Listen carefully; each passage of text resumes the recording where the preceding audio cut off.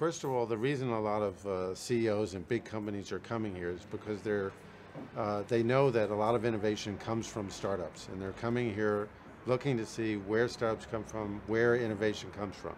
Now, MBA programs are also trying to figure out, how do you teach innovation? How do you teach entrepreneurship?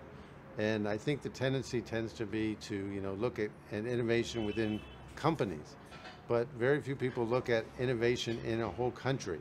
What makes a country innovative? What makes an innovative culture, an entrepreneurial culture? And that's very interesting to see. You have to kind of experience it. You have to be there, feel it, feel the creative energy, see that creative energy in the arts and culture, in technology, and all kinds of things.